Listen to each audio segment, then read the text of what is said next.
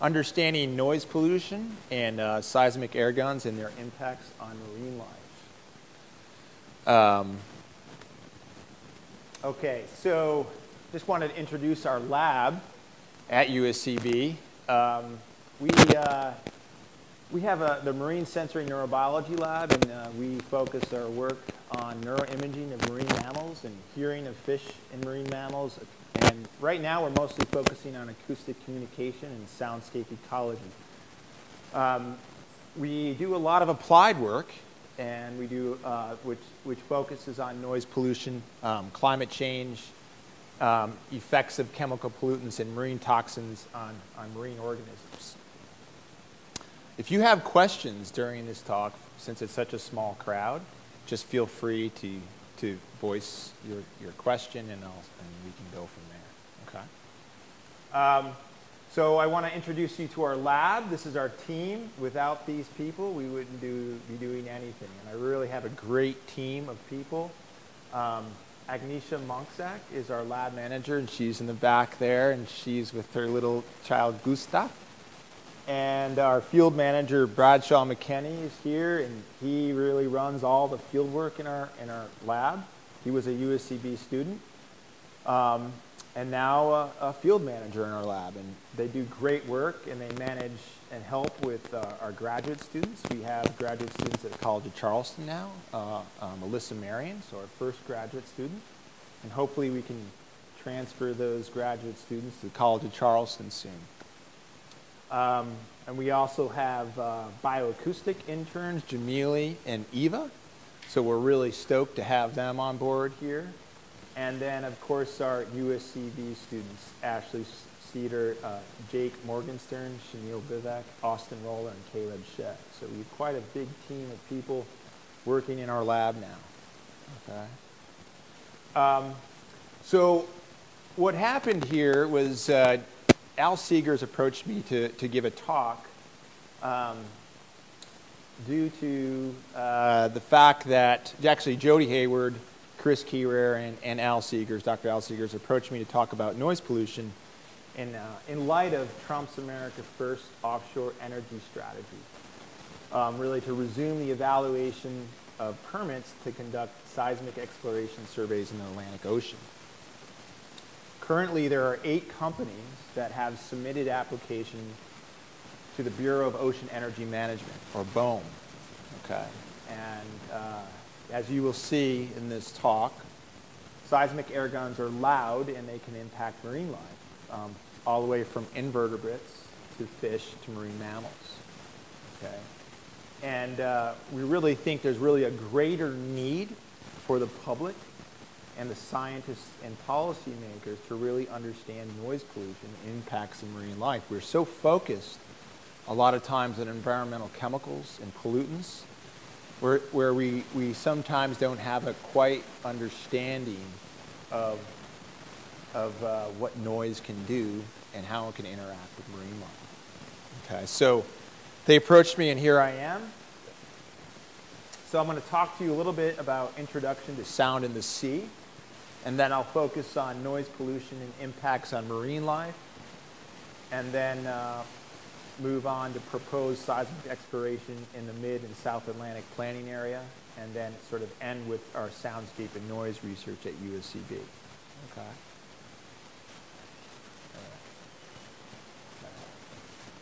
Okay. Come on in. You haven't missed much. Maybe like just the introduction, which you know anyways. All right, so let's talk about introduction to sound in the sea. All right, so how do you characterize sound? So I put this slide out there for a lot of you folks that might not understand sound and noise and how to measure it. Most of the time you're familiar with, 2 different characteristics. Loudness, which is how loud something is, and pitch, right? But with regards to how scientists measure sound, we really measure loudness as sound pressure level, or SPL. And Aga can tell you all about sound pressure level and SPL. And frequency, which is related to pitch. And so they have different units of sound pressure level in air versus water. So in air, we refer to it as decibels, RE 20 micropascal, and in water, dB RE 1 micropascal. So what you have to remember is that sound intensity given in decibels in air is not directly comparable to sound intensity given in decibels in water. Okay, so it's different. And sound travels really fast in water. We're talking, 1,500 meters per second as compared to air, where it travels, 345 meters per second.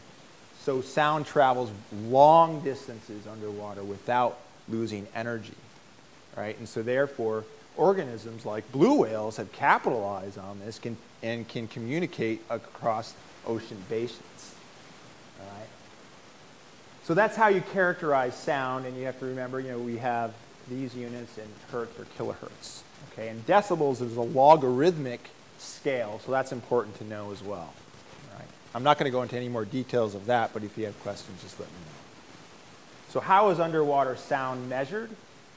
Well, originally, back in the day, we just had hydrophones and pocket recorders, and hydrophones are like an underwater microphone, right? Now, technology has moved to where we have these long-term acoustic recorders that we can deploy in the marine environment. And Cornell has these big instruments that you can deploy in the sea that are just really robust. But, you want to buy that, our instruments cost like $10,000, where these are, our acoustic recorders that we get in the, they're not that much. They're about between $3,000 and $5,000, okay? But the cool thing about these recorders is that they have a little computer, and they have, here's your little hydrophone, and they have a little computer, and you download the data on an SD card, and it creates a WAV file, and that's what you're working with. Okay, and they can be deployed continuously for long term with a really, with whatever duty cycle you prefer. For example, we use 2 minutes every 20 minutes. So that means we get a 2-minute WAV file. The recorder turns on the hour, and then it turns off, and then it comes back on every 20 minutes, and that's what you're left with. You've got a lot of data. One thing you have to realize, though, is that there's a difference between source levels, right, or sound pressure levels measured at 1 meter, right? And that's just usually the lingo that bioacousticians use to really say, well, how loud is something? So you always measure it at a 1 meter distance.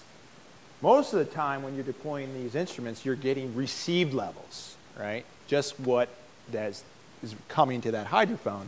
So you have a little oyster toadfish over here making some sounds, but we really don't know how far away that toadfish is, but we get an idea of how loud it is. And you can use cylindrical spreading loss models and spherical spreading loss models to get an idea of sound sources if you know the distance of how far that organism or that boat is from your recorder. So how are sounds viewed and analyzed? Okay, so you have to realize that these hydrophones, most hydrophones are based on what we call a piezoelectric transducer that basically generates electricity when subjected to a pressure change. So you have a time domain, so this is time, and on the y-axis you get a measure in voltage. And then you can convert that based upon your hydrophone sensitivity to a sound pressure level value, okay? And if you do a fast Fourier transform, which is just don't worry about that language, you get a spectrogram, okay? Which is a picture of sound. And here it's time on the x-axis, and on the y-axis is frequency. Does anybody know what organism this is that's making this sound? Somebody's got to know. Nobody in my lab. Snapping shrimp? Snapping shrimp, exactly. These are snapping shrimp. And so when bioacousticians look at this, they see a frequency bandwidth that goes all the way from 50 hertz to 40 kilohertz. So it's a big frequency bandwidth. and they have a certain sound pressure level. And that sound pressure level can vary across the frequency bandwidth. We can actually narrow in on this little pulse and tell you how loud that pulse is. Yes?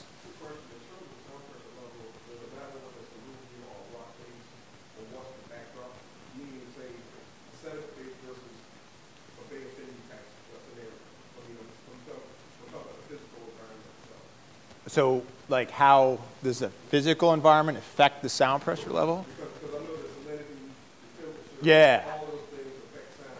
They do. So basically, if you had rock base versus salt sediment base, would it alter the read?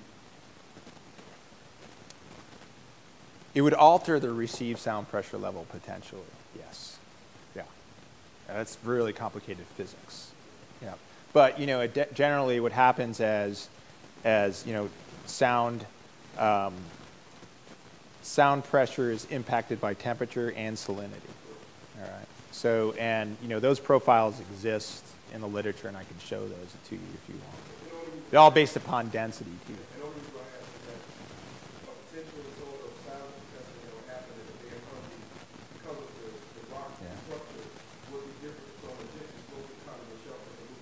Right. Right. So I think, you know, I was asking what makes the difference between those two. Right. It could, yes. And I'm going to get to that in just a sec. Yeah. So if you wanted to play this, so this is and we know that the sea is not silent. There are tons of animals that make sound and use sound to communicate acoustically. One of these is just snapping. I'll play this little clip for you. Most of you have heard this. It just sounds like Rice Krispies. Okay. All right, and we also, other organisms that produce sound, fish make sounds too. In our estuarine soundscapes, which we've done a lot of work, we have many sound-producing fish species. For example, cyanids here. This is an example of a spotted sea trout. Spotted sea trout are just getting ready to call right now. Their chorus has a peak bandwidth, probably between 100 and 500 hertz, around 100 to 500 hertz. And the maximum sound pressure level is about 142 decibels that we usually get from a chorus of spotted sea trout. And this is what they sound like here, right there. So all this energy here, that's all a spotted sea trout chorus. How many fish? We don't know. We're actually trying to work on that. And of course, the endangered North Atlantic right whale, all marine mammals, sound is very important to their life, whether it's Odontocetes, toothed whales, or Mysticetes, baleen whales. They all rely on sound to communicate acoustically. So for example, the endangered North Atlantic right whale, of which there's about 451 individuals right currently, you know, they produce different sounds. This is a moan. I'll play a moan for you.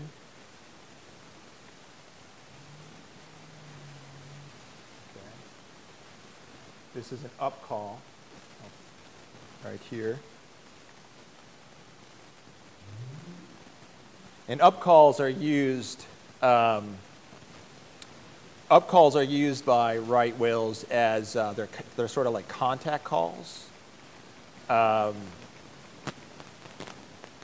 You know, it's like a short whoop sound that rises from about 50 hertz to all the way about 440 hertz and lasts about 2 seconds. They're called contact calls, and they function as signals that basically bring whales together.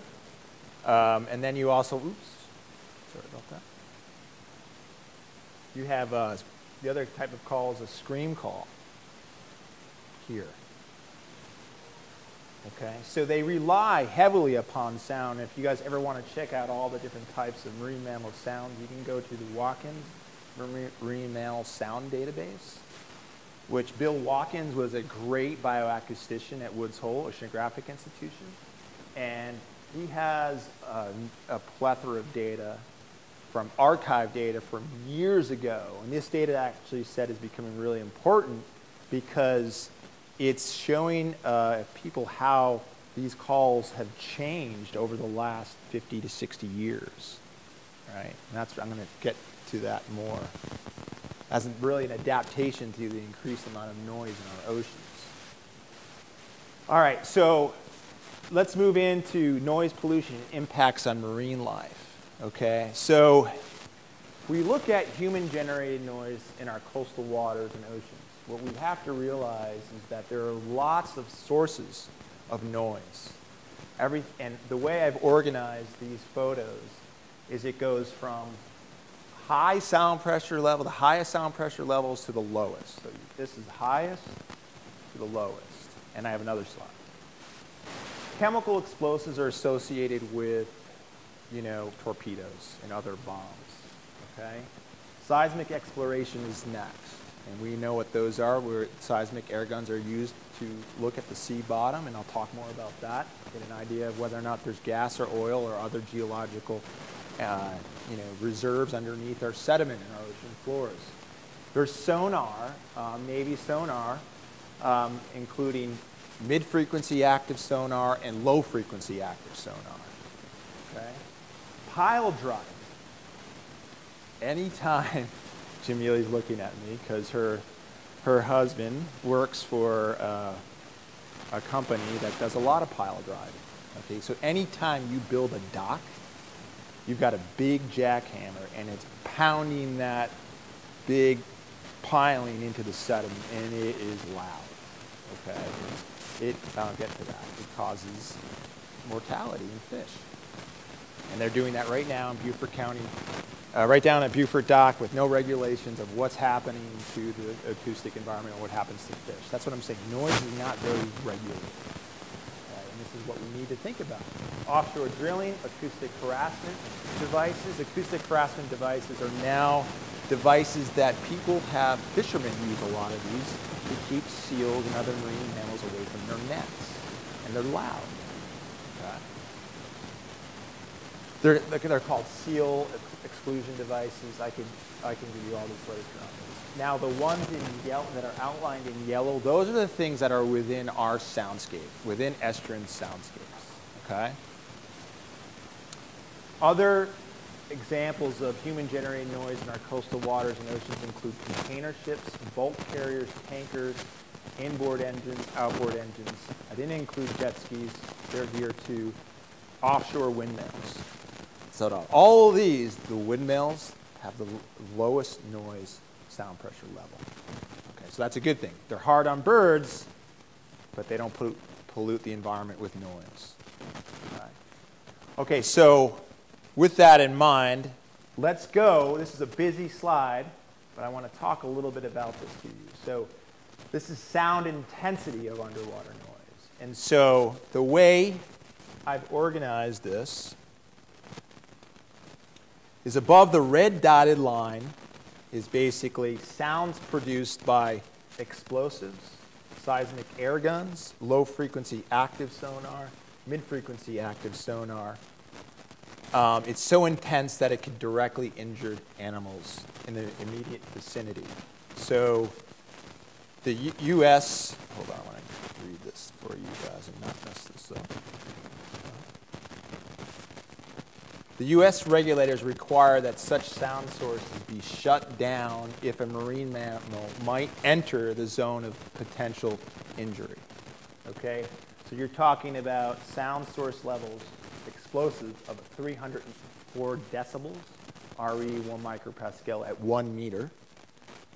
Seismic air guns are 220 to 260 decibels. Low-frequency active sonar, mid-frequency active sonar, about 235 decibels. And this is the bandwidth. So that's the frequency range of this noise surface. And this is the exposure duration. I won't go into it. But seismic air guns occur, this gun, and I'll tell you more about it at the end of the talk, it occurs every 15 seconds, and it can occur for weeks. Okay? 220 to 260 decibels. Okay? So above this purple dotted line, current U.S. regulations state that SBLs above 180 decibels pose a risk of injury to whales and dolphins. So that includes pile driving, offshore drilling, container ships, bulk carriers, and tankers. Okay? And they're loud, you know, and if you go to Charleston, we have a project now. You're talking about container ships that are producing source sound pressure levels of 188 decibels, 187, okay? And then finally, our inboard engines and outboard engines, you know, can range anywhere from 150 to 180 decibels. I'm not going to go into all the bandwidths here, but a lot of these noise sources are lower frequency, okay? So more of a challenge for baleen whales and fish than they are for Adonisites. But there are some issues. Some, you know, for example, seismic air guns, you know, right here it goes 0.05 to 3 kilohertz. It was thought previously that it only went to 300 hertz, but recent measurements are showing that it goes up to 3 kilohertz. And in some cases up to 15 kilohertz. Okay. And here, above the brown dotted line, U.S. regulations also established criteria for disrupting behavior, just disrupting behavior, and they set that 160 decibels can disrupt the behavior of whales and dolphins. So it's even possible that inboard and outboard engines can disrupt the behavior of marine mammals. Okay. And so to give you, what's going on here? Oops. So just to give you an example of how this is with regards, this is the sort of the lowest sound pressure level of these here. This is an outboard engine, and this is some measurements that we took when we were trying to get source sound pressure levels of a 90 horsepower Yamaha 4-stroke. And the sound is so loud that it actually clipped our hydrophones. So we're actually having to use less sensitive hydrophones. So we're trying to get, you know, so you'll hear this sound. And so this is at 35 miles per hour, 5,200 RPMs at a distance of 1 meter. And these are the different decibel values for different frequency bandwidths. Okay, so that's only approximately 150 decibels. All right, so think about what 220 or 260 decibels is like. All right. So impacts of noise on marine life. So you know, with the help of Eva and AGA, we've really done a good summary of about 103 research articles and reviews. And we sort of organized it into 5 different types of effects: mortality, damage to hearing, anatomy, sensory structures, effects on development, stress, physiology, behavior, and masking. Okay? So we're going to go through each one of these and provide some illustrations of how noise causes mortality and all these other effects. So the first evidence that noise impacted marine life was really the link between military sonar exercises and the strandings of beak whales. And this was a paper that was published in Nature in 1991, where strandings occurred when naval ships were in the area. And then sort of the evidence wasn't exactly concrete, but then in Greece, there was a series of beak whale strandings occurred when military sonars broadcasted at 226 decibels, at 600 and 300 hertz, and that was published in Nature. And then since then, there's been strandings associated with beak whales in the Canary Islands and in the Bahamas. And one of my I know a lot of the folks that did a lot of this work, and what one of the going theories and why beak whales are so sensitive is that for some reason, so for example, this paper was published in Nature in 2003. There were 14 beak whales that stranded in 2002 in the Canary Islands, and it's of the Xiphias and Mesoplodon genus, beak whales. They did 8 necropsies on 8 different whales, obviously.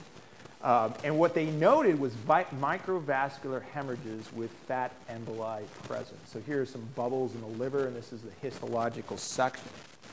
And they actually state that you would think that marine mammals would be resistant to decompression sickness, but they're not. They actually think that this bubble formation is in response to sonar exposure. It might really be a result from behavioral changes to their normal dive profiles. So it's kind of like they have like a stopover, and they hang out in that little place for the water column quickly. But what's happening here is that they have this accelerated ascent rate, and they rush to the surface, and they basically, they get the bends. Okay, and so this is the going theory on why marine mammals may have such an issue, especially beak whales with Navy sonar. This is a very interesting. So again, sticking in mortality. This is a really interesting paper. And I forwarded this to the invertebrates biologists here in our department, Steve Borginini and Joe. And seismic surveys actually cause significant mortality to zooplankton populations. Okay, and we know that zooplankton forms the basis of oceanic food chains. So this paper was published by Robert Macaulay, who's really he does a lot of great work in noise. And he showed that widely used marine seismic surveys air gun operations negatively impact zooplankton. So they had an experimental air gun exposure in the southern Tasmania, and it decreased zooplankton abundance when compared to controls as measured by active acoustics and net tows. There was actually a 64% decrease in just 1 hour. Okay? And impacts were observed out to the maximum of 1.2 kilometers from the source. Right? All larval krill were killed after air gun passage. And at 1.2 kilometers from the air gun, the sound pressure was still only 178 decibels. And so there's some going theory that the seismic air gun creates such high sound pressure levels that it affects the statocyst and the statolith of different zooplankton. And it causes hemorrhaging, and they die. And so here's some. I have this paper, and I can give you all the references if needed. So kill zooplankton. Pile driving. Okay, so effects of exposure to pile driving can be lethal to fish. So this is a brilliant study that was done by Michelle Halverson and colleagues in Art Popper's group. And again, pile driving is basically the big piles, and you blast them into the bottom. They're doing it in Beaufort. And they chose 3 different species as sort of an idea, and they experimentally exposed them to pile driving sounds. They chose a lake sturgeon, Nile tilapia, and hog choker. And they chose these because they have different swim bladder configurations, right? So a lake sturgeon has an open swim bladder, meaning that has like a mouth, it's got, that gas can escape, okay? And it's called a physostomous swim bladder. Tilapia has a closed swim bladder, or physoclistic swim bladder. And hog chokers, as we know, they don't have a swim bladder, right? And so they expose at 174 to 186 decibels, a single strike pile drive noise, 960 strikes, caused massive hemorrhaging, called moderate hemorrhaging in lake sturgeon in the swim bladder and associated organs, like the liver, etc. Nile tilapia, severe hemorrhage, and in the hog choker, no injury. So it's very important to understand the type of swim bladder that's present in fish when they're exposed to noise, because certain species might be more or less sensitive based upon their swim bladder structure. Okay? And one thing you have to remember is that seismic air guns are similar to pile driving is that they're intense impulses. Okay? So let's talk about damage to hearing anatomy and sensory structures. Okay. So really, during the 1990s, the U.S. Office of Naval Research supported the development of new methods to define levels of sound exposure that affected marine mammals. And so they had to come up with techniques to study the hearing of marine mammals. This is a common technique that we've used in the past, and we published this paper in Journal of Experimental Biology, where we wanted to learn more about the hearing and hearing anatomy of a pygmy killer whale. So first of all, you're going to ask yourself, how do you do hearing tests on marine mammals, right?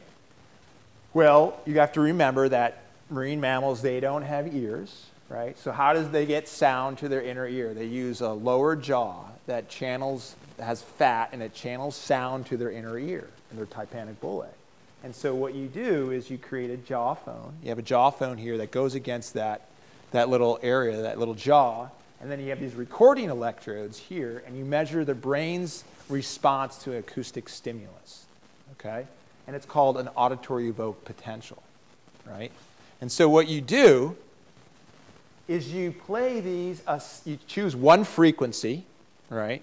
And let's say you expose them to one frequency like 40 kilohertz, and you create a very high sound pressure level, and you decrease that sound pressure level to you don't see the brain's squiggle, brain's response to the acoustic stimulus.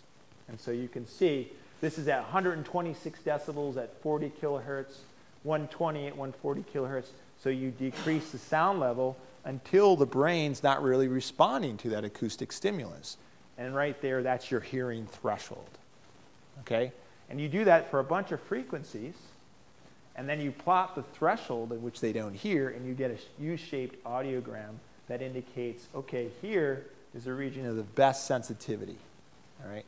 So for most odontocetes, toothed whales, their best hearing range is about 40 kilohertz, okay? And, they do have the lowest hearing thresholds between 20 and 60 kilohertz, okay? So what scientists have done in order to understand how these noise levels and how these different frequencies affect the hearing of marine mammals, and this became very important with regards to understanding the risk of noise associated with seismic air guns, mid-frequency active sonar or low-frequency active sonar. They do this sort of playback experiment with these sounds. And what can happen when you're exposed to intense sound, it may cause an increased hearing threshold, and that's called a noise-induced threshold shift, okay? And if the hearing threshold returns to normal, then an NITS is called a temporary threshold shift. So temporary, a little temporary loss of hearing. So the recovery time is a function of the magnitude of the temporary threshold shift, and it's really that's the time it takes for the hearing to actually recover, okay? So if you have questions, just let me know. If that hearing threshold does not return to normal, then the remaining NITS is called a permanent threshold shift. And that's basically that animal is now probably permanently deaf, okay? And so what had happened is that, a lot of scientists, especially from Jim Finneran's group and Castelline's group, they did playback experiments for different sounds. For example, seismic air guns, low-frequency, mid-frequency active sonar, and pile driving. And they use model species like the harbor porpoise or bottlenose dolphin. You can't create, and notice the sound pressure levels. They're not really, really loud because logistically and legally, you can't cause a permanent threshold shift. But they were interested in understanding, like, what are the levels that cause a temporary threshold shift, right?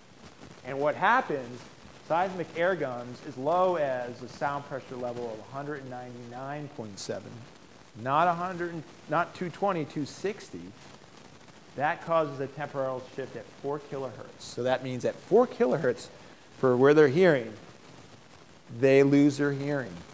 And they lose it for greater than 29 hours, okay? So that's one of the reasons why when a seismic air gun ship is in the vicinity of marine mammals, they shut their operation down, right? But they operate continuously, even in the fog and at night, when you don't have marine mammal observers. So there's always that risk. And remember, fish can't run, especially your snapper grouper complex, which I'll get to. So the ecological significance of temporary threshold shift is that it really depends upon the magnitude of that temporary threshold shift. How much hearing have they lost? It depends upon the duration of the recovery, like how long does that hearing actually recover, and the hearing frequency at which the temporary threshold shift occurs. I mean, it might be right in their echolocation range, which is a bad thing because they can't hear the returning echo, or they can't communicate with their conspecifics. This is an issue. So temporary threshold may have profound effects on foraging, communication, predator detection, and navigation. Yes, Steve?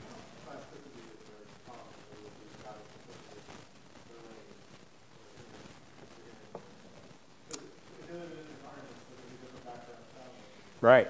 But that's called masking. And we're going to get to that. So, you know, the louder the background noise, the harder it is to hear individuals. And they actually try to figure that out by looking at critical band ratios, so signal to noise ratios.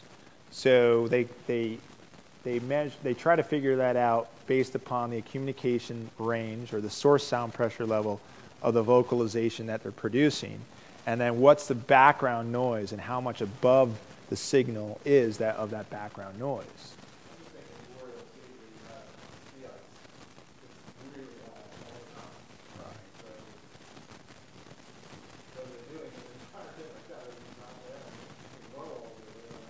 Right. Well, you know, the background noise is loud, you know, and that's the whole thing. You know, some mammals may know how to handle, some marine mammals may know how to handle loud background noise. It may not be an issue for them. But not 220 and 260 decibels, that's really loud. That's dangerous for an animal. It will blow their hearing range. The stereocilia will shear, and then the hair cell bundles will pretty much, you know, it'll cause a lot of problems. Yes, Chris, or whoever.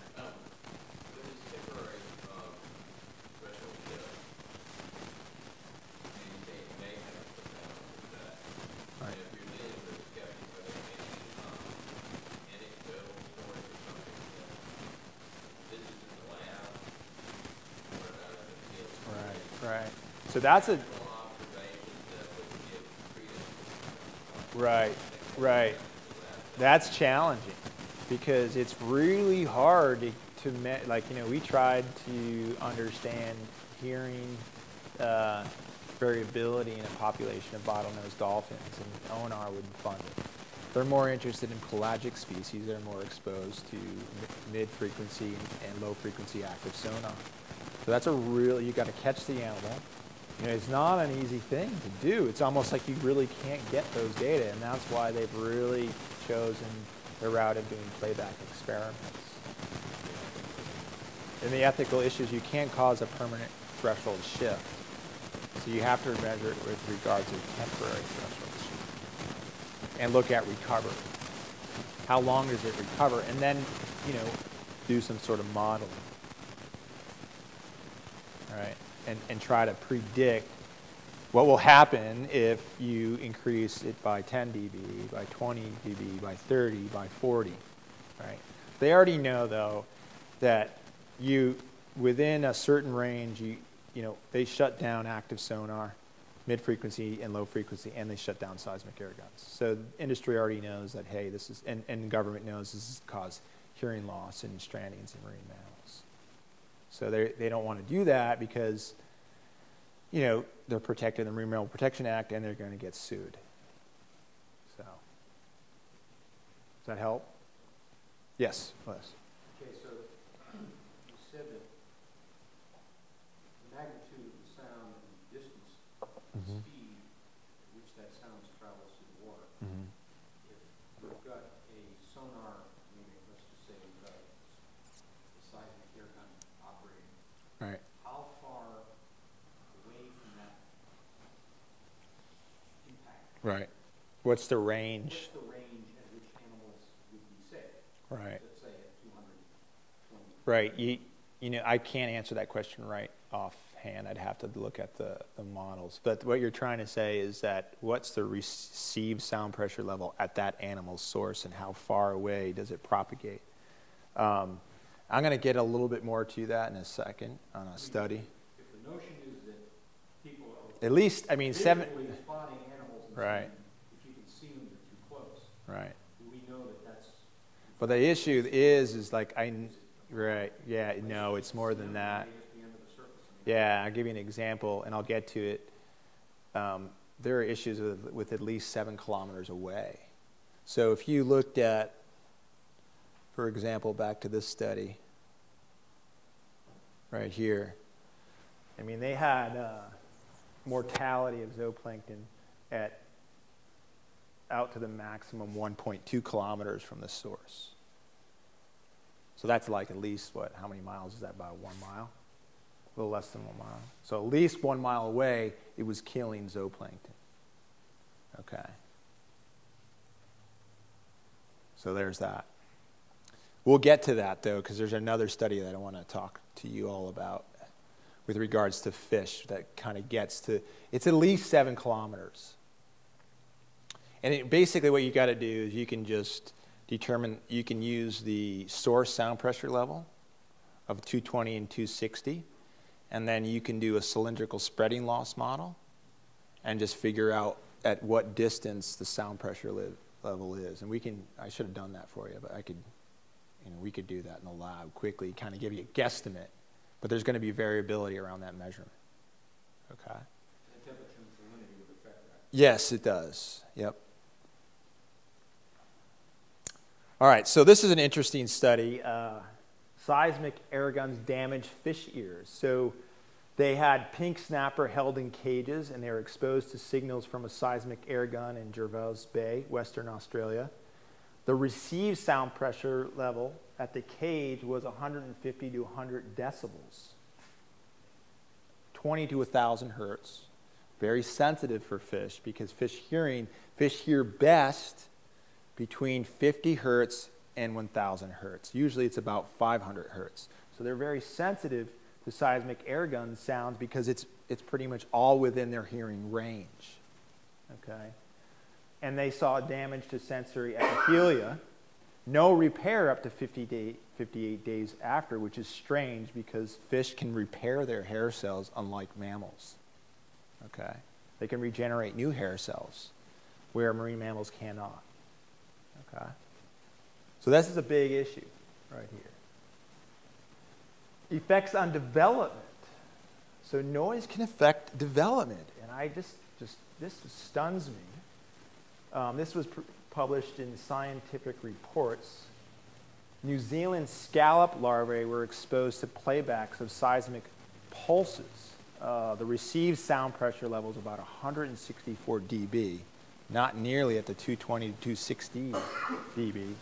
And it showed significant development delays, and 46% developed body abnormalities in the de-veliger phase. And what they saw was localized bulges in the soft body. Okay, so this was really interesting. The other thing that they showed was that motorboat noise impacts the parental behavior and offspring survival in a reef fish, in the spiny chromis. So this exposure to motorboat noise playback increased defensive act and reduced both feeding and offspring interactions by brood guarding males. So these males, they guard their brood, right? But noise reduced the likelihood of offspring survival. In fact, offspring survived at all 19 nests exposed to just ambient sound, but 6 out of 19 nests exposed to noise suffered complete brood mortality. So this was a really, so what's happening a lot in the literature now is this is just blooming with studies, and especially with folks in Australia, Stephen Simpson's group, really showing that noise impacts from boats impacts fish. Yes? Don't know that yet. That's a good question. We can test that. Keep pushing towards Right. Yeah. I think what we need to do is eventually just create quieter engines. And it's doable. It's doable. We just have to push the technology. You know, and I think that might happen as we start realizing that noise pollution is a bigger deal than we thought it was. You know. And it gives, you know, engineers something to do, and it just drives the economy towards a more sustainable way of living. Because I mean, you know, and I might be getting too long here. If I let me know, because I don't want to go overboard. There's other development studies. I'm not going to go into them. If you want to see them, I was just stunned, especially with the sea hare. Interesting work. Stress physiology and behavior. Seismic surveys negatively affect humpback whale singing activity off northern Angola. Roger Payne is a big guru. He discovered that humpback whales sing. And I've actually worked with Roger back in the day. Worked on his Whale Conservation Institute boat off of Gloucester, Massachusetts. He's a really interesting guy. But this Salvatore Sergio, I know him, and he deployed recorders off of northern Angola. They looked at seismic survey pulses range from 111 to 156 dB. The peak frequency was 15 to 406 hertz. And singers basically, there was decreased with increasing received seismic sound pressure levels. So as the seismic sound pressure levels increased, the number of males singing decreased. All right? So breeding display was disrupted. And you're talking about animals like humpbacks that are trying to communicate with each other over hundreds of miles, probably potentially, you know, maybe thousands. All right? Especially with blue whales with infrasonic sound. So other studies report seismic surveys disrupt cetacean behavior, bowhead whales, sperm whales, beluga whales, fin whales, everywhere from the Arctic to the Gulf and to the Mediterranean, and they involve changes in surface respiration, avoidance, call cessation, buzz feeding, rate decline, temporary displacement, altered singing, habitat abandonment. So obviously sound bothers you. This is all reviewed in Novacek et al. 2015. If you're interested in looking at the literature further. This gets back to your question. So seismic surveys noise disrupted fish use of a temperate reef. This was just published in 2017 by Avery Paxton, and one of my colleagues, Douglas Novacek, is the co-author. And they had an opportunistic monitoring of a seismic survey off North Carolina in 2014. This was not for oil exploration. This was the academic objective was to study the formation and evolution of the eastern North American margin. And this is the track line for the seismic air dome. And we had two hydrophones here, 0.7 kilometers and 6.5 kilometers.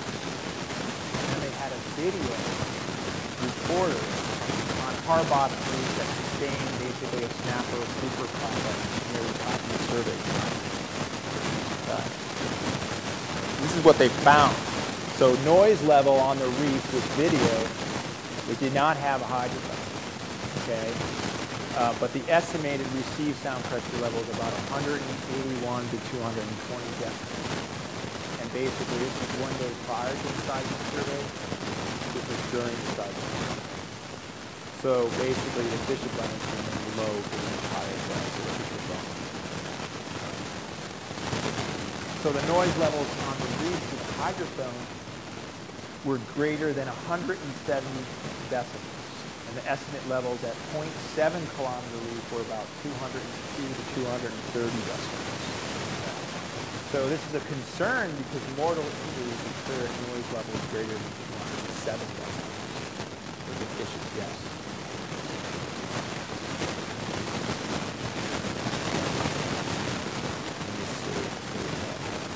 You want to go to some of the data? Okay. I've got a figure. Oh. Here, I'll show you.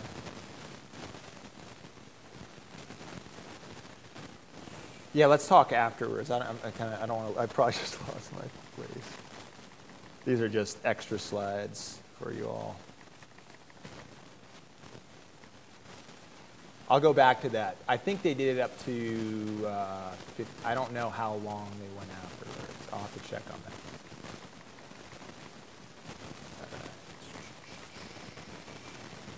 I'm getting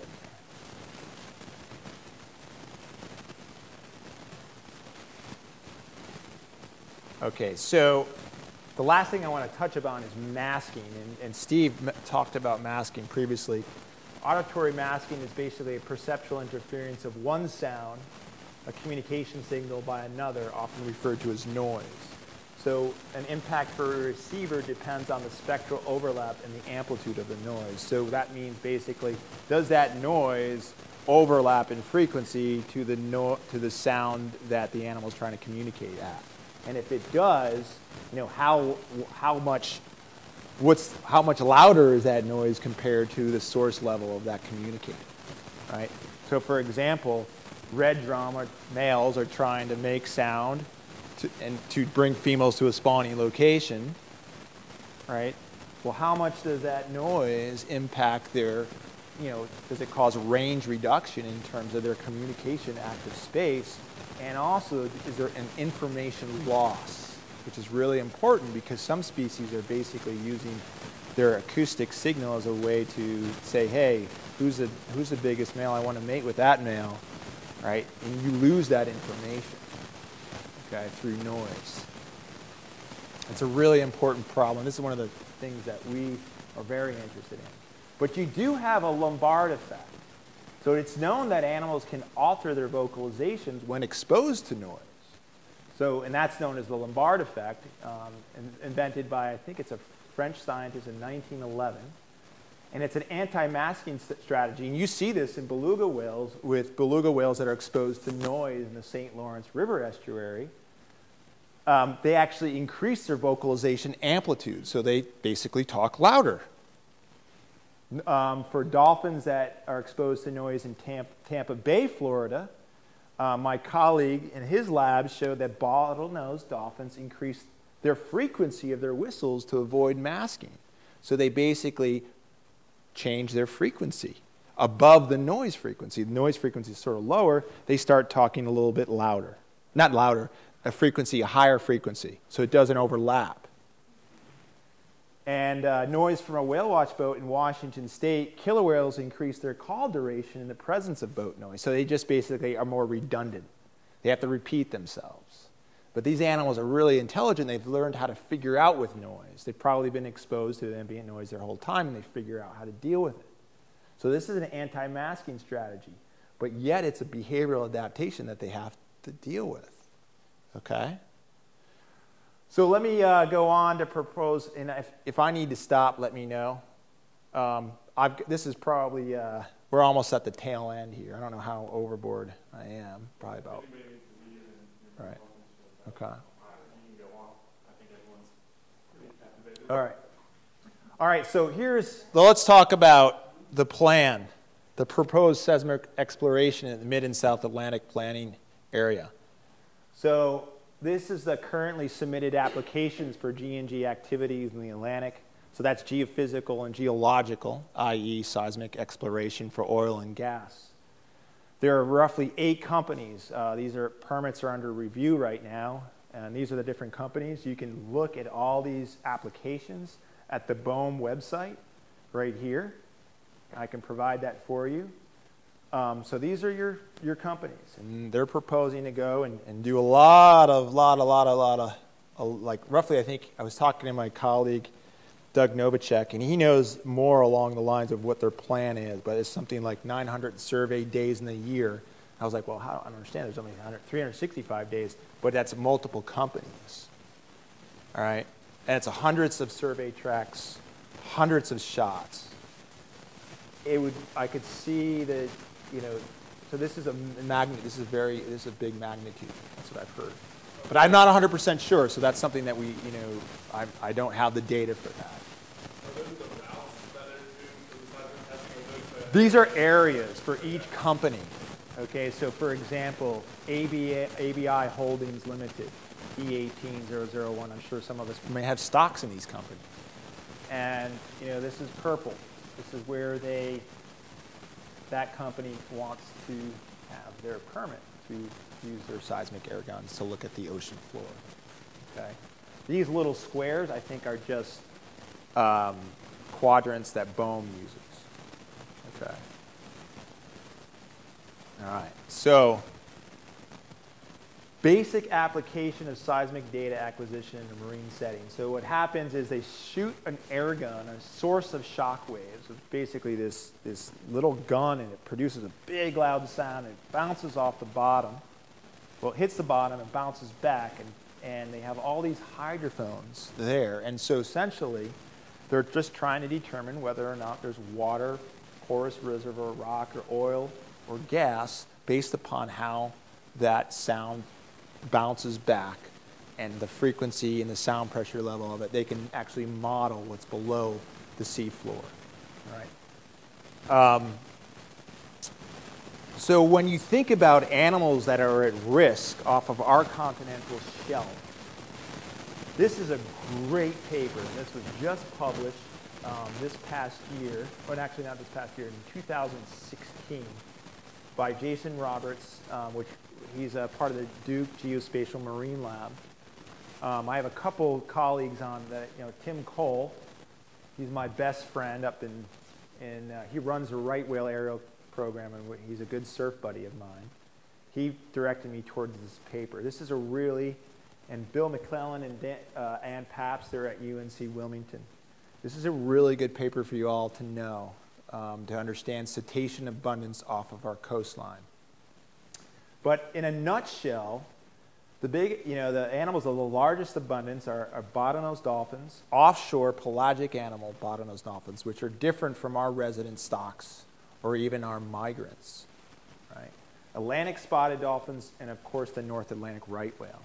And the North Atlantic right whale, if you can go to this website and they'll show you the distribution of the right whale at different times of the year. And during December, January, February, and March, North Atlantic right whale is having calves off of our coast. Okay, so off of southern South Carolina, Georgia, and northern Florida. So this species is at risk. Okay, and they're endangered. There's about 451 animals left. The other thing that I think is actually more worrisome with sound pressure levels this high is our live hard bottom habitats, which support our snapper grouper complex. And there are tons of species of fish out in these snapper grouper off this live bottom habitats, including family Bellistae, family Carangidae, the family Humilidae, and the family Buchanidae, all your snappers. These are all outlined in yellow. Sound is very important to them in their life cycle. So it's very important, similar to all your cyanids. Okay? All your tilefish and your black belly rosefish, all your family Sparidae, and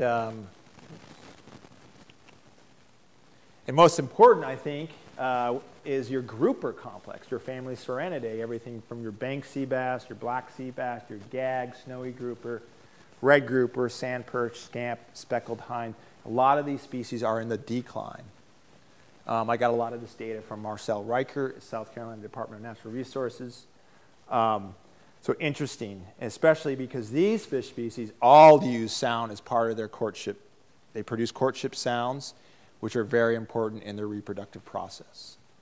Okay, so these fish, unlike right whales, they're not going to swim away. They can't swim away. They're part of the reef. They're going to go into that nooks and cranny, and they're going to be exposed to whatever source sound pressure levels are present. Okay.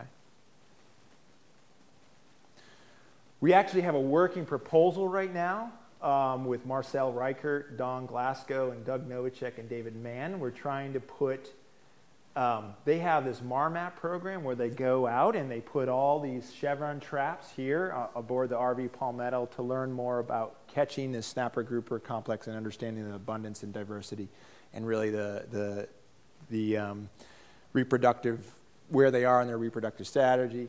And we're hoping to put some recorders on this, okay? So that's it. I'll go quickly over some of the work that we're doing in our lab.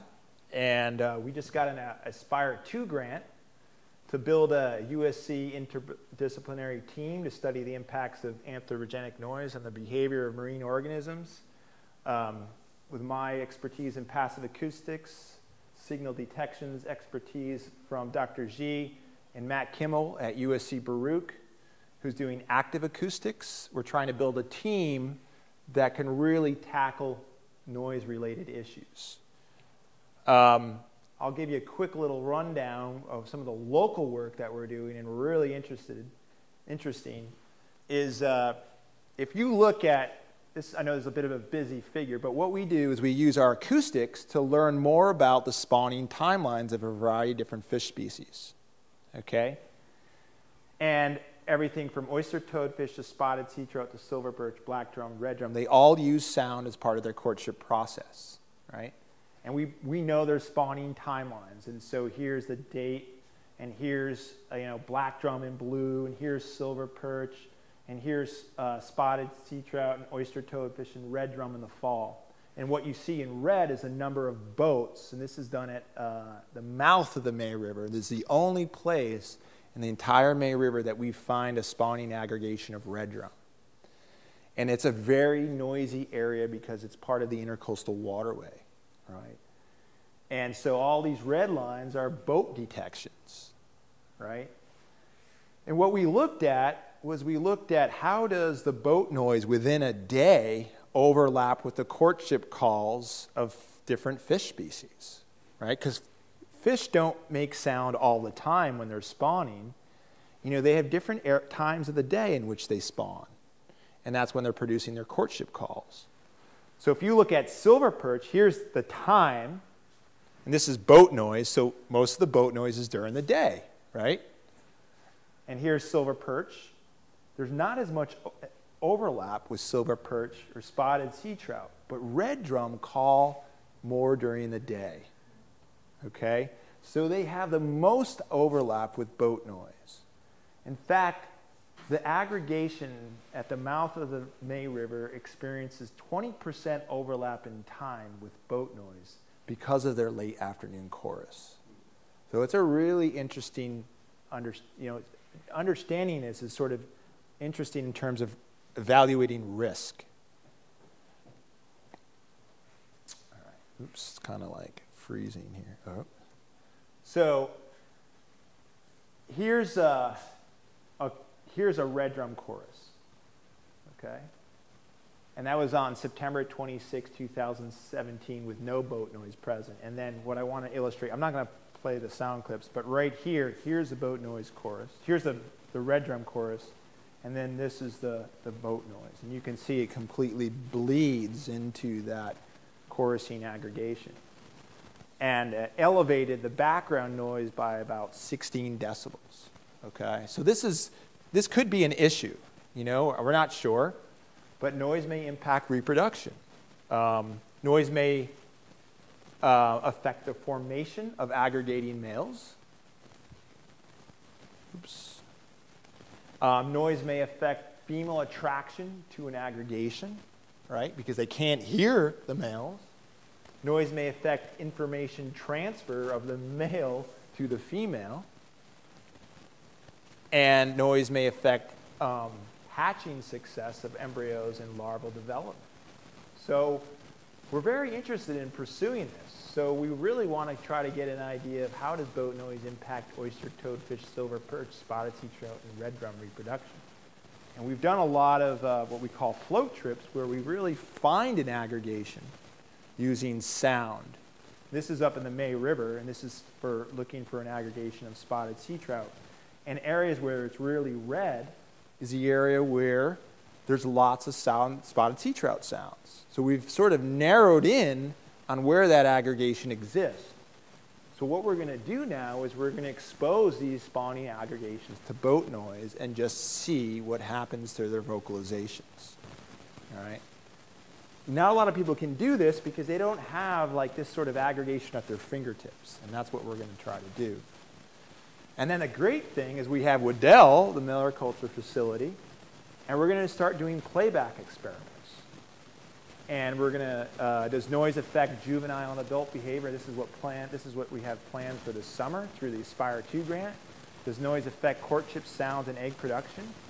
And does noise affect hatching success and development? And so we can really start, well, does it affect spotted sea trout development? Does it affect red drum development?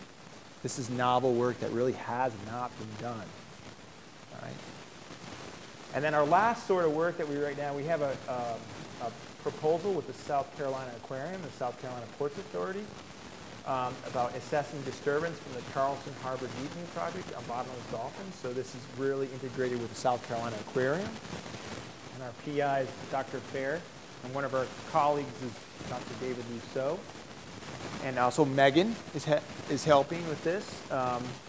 And we've got 6 DSG oceans in the Charleston Harbor that are deployed, and we're really looking at the impacts of dredging on marine dolphins, but we're looking at how it might impact fish as well. But what we're realizing is there's such a difference in the soundscape of an urban area to the May River. And it's really loud there. There's huge carrier ships with 180 decibels. We're actually, in some cases, we're having to switch out hydrophones because our hydrophones are actually too sensitive. And so we're looking into seeing how much of a problem that is. But, you know, does dredging impact distribution of bottlenose dolphins? How does dredging affect the soundscape? How do container ships, tankers, and cruise ships affect the soundscape? So this is work that I think as a whole we don't really have a good idea on how it impacts marine organisms. That's it. Do you have questions? Sorry I went overboard. That was way long. But yeah. So I just wanted to give you an idea of noise. Yes, Al. Would this be considered painful? These animals have When they're exposed to noise? I think, yes, definitely. Anything above, let me think, anything above 170 or 80, I think, would be potentially painful for their ear.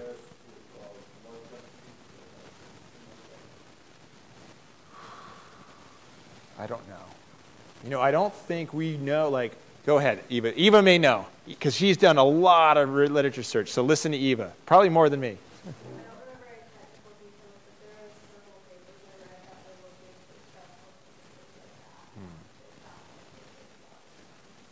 So noise may elevate the stress response. And that might be one of the reasons why it's impacting development. Because that response is stressed. So I think we might start understanding that noise may cause a problem with development. It might be related to the stress response. Or it impacts status. It depends. Yeah, Steve. Do you anticipate any maybe use refugia within complex estuaries? When the fish hide from the noise, if they go upstream? I think, yeah, definitely here. Yeah. Yeah, that might be. I don't really know how they behave to noise. You know, it's like the other thing is that's an issue, and I don't want to belittle the noise issue, but you got to look at both sides, and that's what you should do. But there's a good paper here. Not that one. Not that one. Not that one. This one. Repeated exposure to noise increases tolerance in a coral reef fish. So it is possible that certain fish species can tolerate noise, right? They did this study. This was with domino damselfish. And juvenile dominoes increased hiding behavior during motorboat noise after 2 days of repeated exposure, but no longer hid after 1 or 2 weeks, okay? So naive individuals responded to playback noise with elevated ventilation rates. So they are stressed. That's the stress response in a fish. But this response was diminished after 1 or 2 weeks of repeated exposures. But again, this is motorboat noise.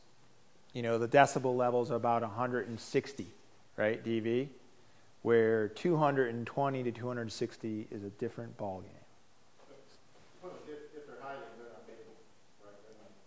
They're not, avoiding, unless they're hiding. Right. They're not mating. Right. But the thing about the snapper group complex offshore is I don't think they really have, the only place they're going to do is they're going to hide. It's not like a marine mammal, they're going to swim away. They're going to burrow into their reef, but they're not going to get much, that's not going to provide them much of a relief from the sound pressure level. I don't know. Unless you could figure that out, you could put some recorders inside the bedrock, but I'm sure noise will travel through those rocks or those crevices and expose the fish to the sound. I don't know. The injury may be lessened. Yes, Chris. Would be interesting, maybe just finds way out from the oil industry, the spacing of the surveys if they're using the sonar. Right. You know, in order to get what sort of resolution are they looking for in geology? Do they do these 10 miles apart? Do they do them 100 miles apart? Right. That. Yeah, I don't know that. You want to know what percent of the area Right. is within 7 or 10 kilometers. Right. You know, of a bud. Right. Right. Right. Right. Yeah, I would do that because I don't know. I mean, there might be ways to do this work. You know, off the record, I'm against it because I think there are ways to look for, you know, we should be moving towards renewable energy resources like we've been trying to talk about for the last 40 years or 50 years. Doesn't seem to happen. But that's a different topic. But if they're going to potentially use seismic air guns to look for oil, you know, you got to think about how to minimize the risk. Well, and the other thing I'm thinking about is somebody can say, oh, well, they're going just, you know, they're just going one strip every 100 Right. miles versus are they doing it Right. each other. If it turns out they're doing it close enough, it's the saturation level, then you've got a very different thing. Right. As far as the conservation of the Right. And I hope that BOEM, I'm sure BOEM will take that into consideration. I would hope that they will focus on, like, okay, one company can do this swath, one company does this swath. But then when they do that swath, Right, right. What I've read from, so Peter Tyak is a good, great noise. He was at Woods Hole Oceanographic Institution. He's now in Marine Mammal Center. And where is he? I think he's in Scotland now. At the last, anyways, St. Andrews. He's at St. Andrews now. But I was reading a review paper, and the way they ramp it up. So they start just with one gun, right?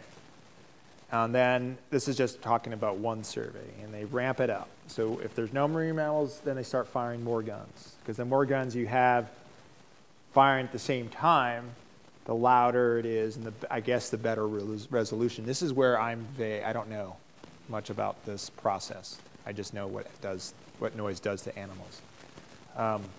But that's the idea. And then if there's any marine mammals present, they stop. Because they have marine mammal observers aboard these ships at all times. And my friend Sheila, who was a colleague at University of South Florida, she worked on one of these ships. And they do shut it down, right? But that's not going to help fish or inverts. right, for the distance you're talking about, when they're out of sight, Yeah, start doing it again, when they're out of sight, you're still right. Right. Yeah. Yeah. Yes? Picking up much noise off bridge traffic Ooh. in the May River? I don't know. We don't have any bridges in the May River. Well, I mean, the hill end. Yeah, that's far. That's a good idea, though. You know, I thought about noise, like the noise that is associated with bridges, just because of the vibrations of the concrete. We probably will be able to address that in our Charleston study because we have a recorder it's right next to Drum Island, right, Bradshaw? Aga, we've got yeah, it's right. What's that big? It's right next to the Cooper River Bridge. So it's like literally 100 feet from that bridge, 200 feet. So we'll be able to figure out what the noise associated with the bridge traffic is.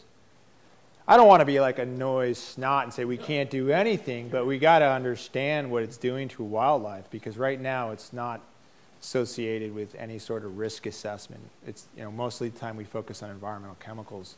We don't think of noise being a pollutant. but it is. Yes? How are you going to look at the effects of boat noise on the fish and masking the noise? Are you going to look at like using food? Well, I think we're going to start simple first, and we're going to first, expose. We're going to do some drive-bys at an aggregation, spotted sea trout aggregation. We're hoping to do silver perch, spotted sea trout, and red drum. I think we were wanting to do silver perch this year, but silver perch is already done chorusing, so we missed that season. We thought it would be later, but it wasn't. But the idea is just to drive a boat right next to the aggregation. Hold on. And then look at the first step is just to see if it disrupts chorusing.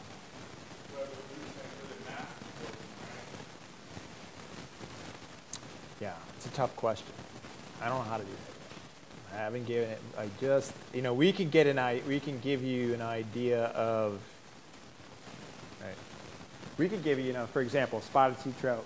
You know 9M. Right near Palmetto Bluff. We know that they chorus on this side. We know that they're right around here somewhere, right? So the original idea, right, was to work with Matt Kimball with his Aris Explorer.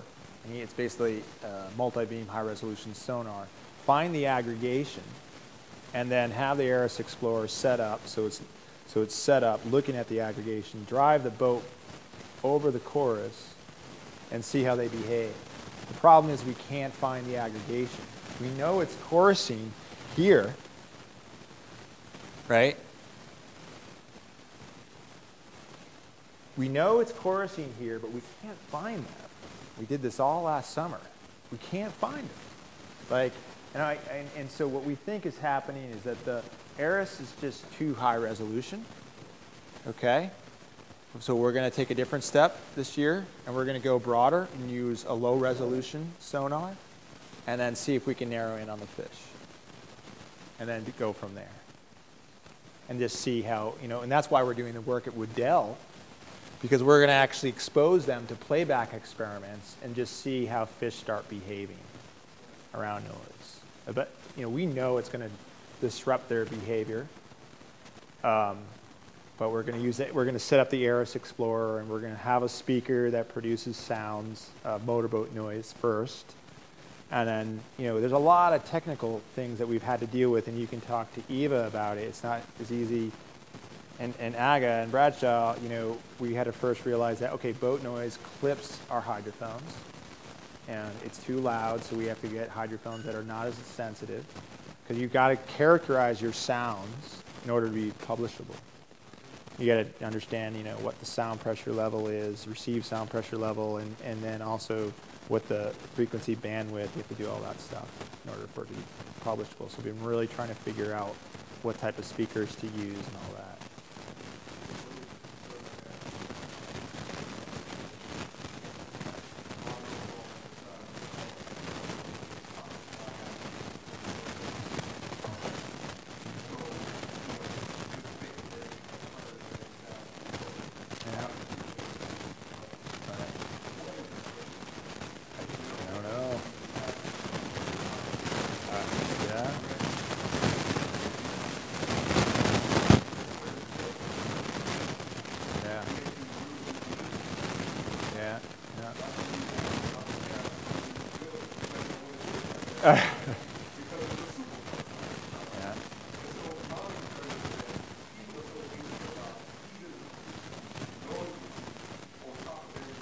Yeah.